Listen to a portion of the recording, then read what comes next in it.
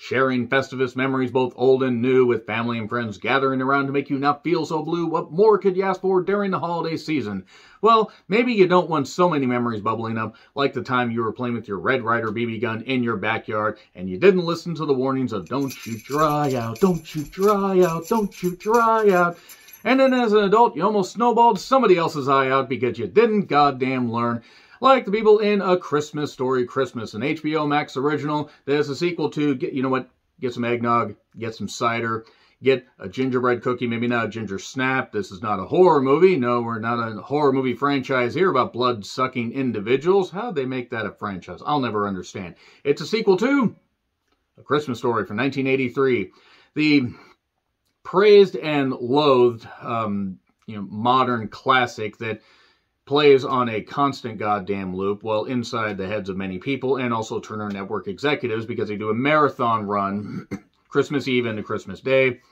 And yeah, it's either loved, loathed, or if you're like me, and I know I am, you appreciate it, but maybe it's not the best thing ever. I did retro review just a couple days ago. You can check that out.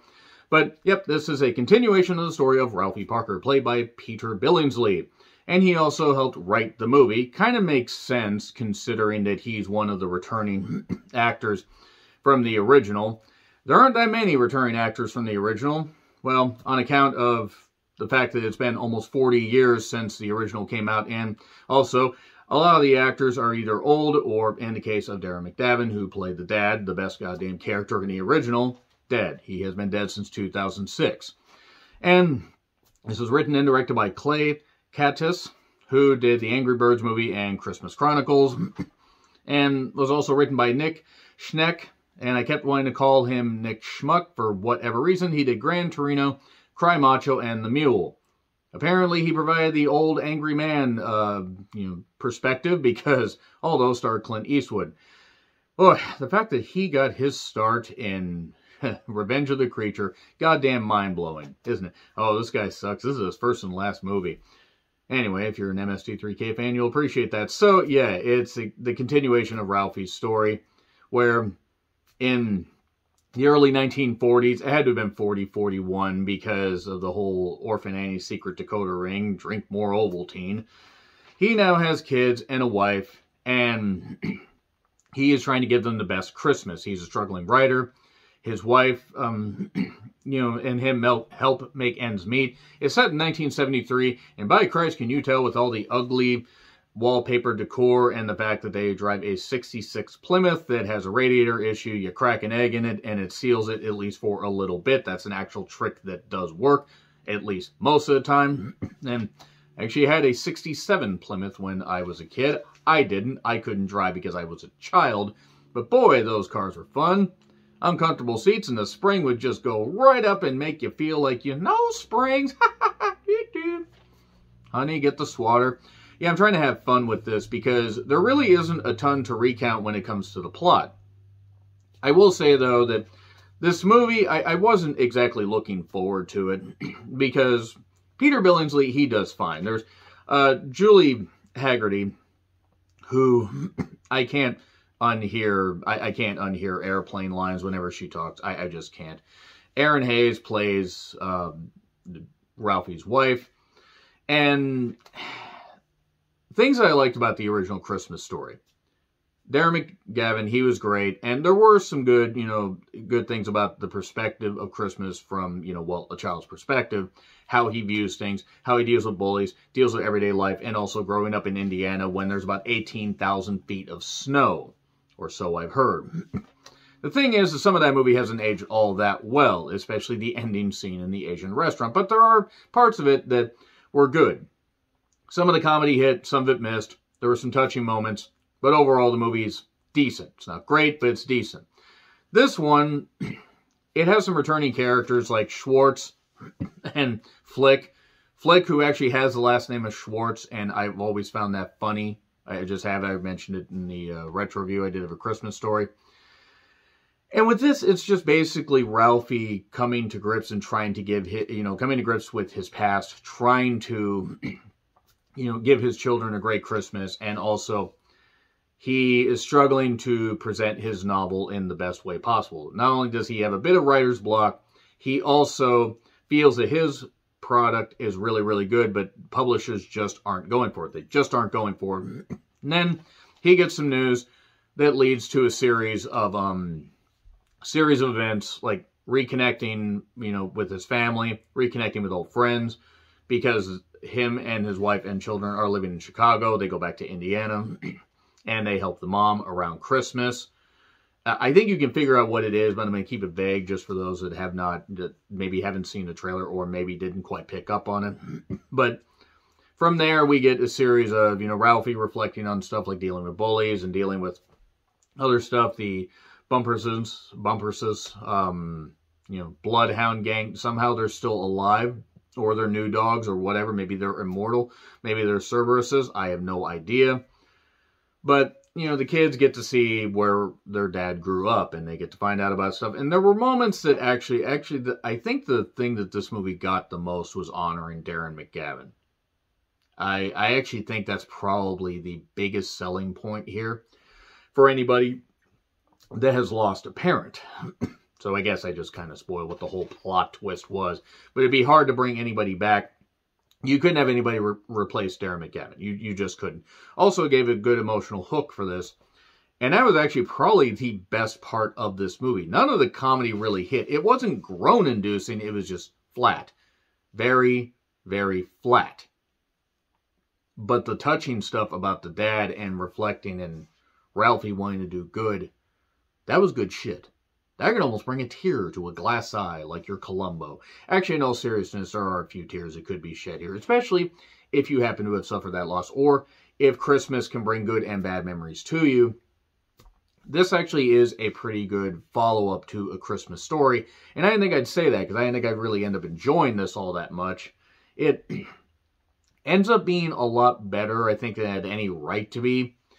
And there are other characters that show up, like the bully, Farkas, a.k.a. Zach Ward, who pretty much looks the same. And he's like 52. And it's just hilarious. There are good moments as far as honoring the memory of Christmas and remembering what Christmas is all about. And then there are some, they pay homage to the original on multiple occasions. Some hit, some don't. But overall, it ends up being a whole lot better than it has any right to be. And I gotta say that everybody involved seemed like they were having a good time. They did some good stuff. I don't think they need to do another one. We do not need in another, 10 or so years, or say in another 20 years. We don't need the kids continuing with a Grandpa Ralphie and everything. We don't need that. But as far as this, standalone sequel, let's just ignore My Summer Story. Let's ignore A Christmas Story 2. Why the hell did they make that Boogaloo? It ends up being actually pretty good. It ends up being pretty good overall. There are going to be a few spoilers here, like it really goddamn matters. But that's really all I got to say about that. So anyway, it's on Disney Plus, or it's not on Disney Plus, it's on HBO Max. I'm amazed it's actually not on Disney Plus. I'm amazed Disney just didn't say, hey, we're going to swallow up this because we're swallowing up everything else. But it's on HBO Max. Feel free to check it out. And there you go. Peter Billingsley, he does great here. Julie Haggerty's a treasure. There's some good stuff here, even if the kids are kind of boring and annoying. 3, 2, 1, spoilers. Okay, so Flick owns a bar. Schwartz is a drunk. And Farkas is a cop. Basically, after getting beat up by Ralphie, he decided to turn his life around, be less of a heathen. And it also turns out that his kids are, pranking and bullying those in the neighborhood, like riding around on a snowmobile. And the kids are being picked on, Ralphie's kids are being picked on, and they eventually set up a snowman right over the stump where they wrecked their goddamn snowmobile, because funny, hey, they didn't beat them up, they let them, I'm gonna kick my own ass. And the stuff with Ralphie reflecting about his dad, that'll get you. Yeah, okay, it's maybe a little bit, it's endearing enough, maybe a little heavy-handed. I could see people saying that. Again, the comedy doesn't hit at all. But overall, it ends up being a whole lot better. I think it has any right to be. There's a snowball fight where the daughter gets hit in the face with a snowball. Oh no, you're gonna snowball your eye out and everything. Call back to that. A guy had his hand stuck in a glass in the hospital. Julie Haggerty was either laughing or falling asleep. And I don't think that was necessarily acting. And there was this one part with the slide where they tried the triple dog dare instead of, sticking your tongue to the pole, to the frozen pole. Slide down this slide and everything, break your back, and you can have your bar tab cleared. And it ends up being fine. It ends up being fine overall with some good emotional tugs. And the one good part I will say at the end, because while they're in the hospital, somebody breaks into their car and robs and takes the gifts, steals the gifts and everything, because who the hell would, what kind of piece of shit would do that? I mean, goddamn. I mean, you'd steal from people, especially from kids on Christmas. Steal from anybody on Christmas, you're goddamn scumbags. But, before that, Ralphie's out shopping, doing some stuff. He can't get his book published. He decides to throw that away. He's going to go back to working, doing the rat race, doing the grind.